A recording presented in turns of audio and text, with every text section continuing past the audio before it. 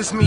Motherfucker, stop pretending. I'll murder you in front of your crib like John Lennon. Rip the tendons out of your muscle to cut the tension. I'm beyond your comprehension, like related subatomic particles in fifth dimensions. Suspension in your breathing is what I'm leaving, until a legion of demons whisper the meaning of life in your ear, right before they make your motherfucking life disappear. But just cause you hear the multisyllabic grammatical, don't compare me to rappers that are on sabbatical. Cause I never did business in little fucking Italy. I play checkers on triple-decker tour buses in Tripoli. The way that you typically bicker with me inexplicably is a mystery that pisses me off ridiculously. Because I'm lyrically beyond your level scientifically, specifically spitting out the spick in me prolifically. I'm the majority of America futuristically. After I die, fuck my music, you'll feel me spiritually.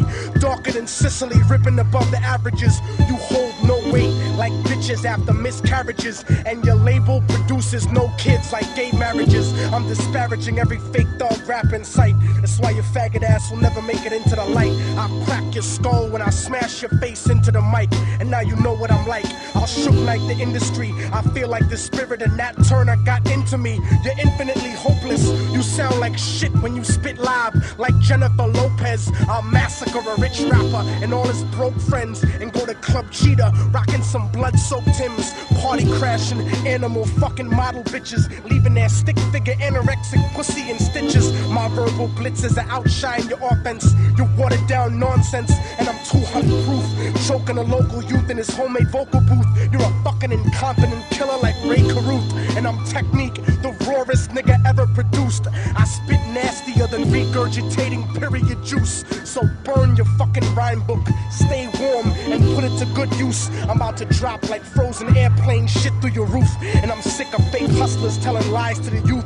You never robbed Dominicans, and you couldn't sling rocks if you was Palestinian. You broke motherfucker, you cats don't burn rubber. You niggas can't even get a fucking cab like Danny Glover. You ain't hardcore, I'll smack the shit out of your mother. You wanna be gutter, I'll leave you laid out in the street. Sign yours truly, the motherfucking Immortal Technique. White powder pestilence, Marine Corps flak vest with the guns and ammo, spitting bars like a demon stuck inside a piano. Turn a Sambo into a soldier with just one line. So here's the truth about the system that'll f*** up your mind. They gave Al-Qaeda $6 billion in 1989 to 1992, and now the last chapters of Revelations are coming true. And I know a lot of people find it hard to follow this, cause subliminal bigotry makes you hate my politics. But you act like America wouldn't destroy 2 buildings in a country that was sponsoring bombs dropped on our children. I was watching the towers, and though I wasn't the closest, I saw them crumble to the earth like they were full of explosives.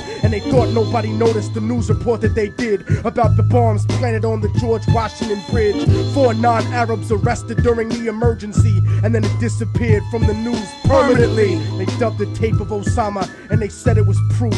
Jealous of our freedom, I can't believe you bought that excuse.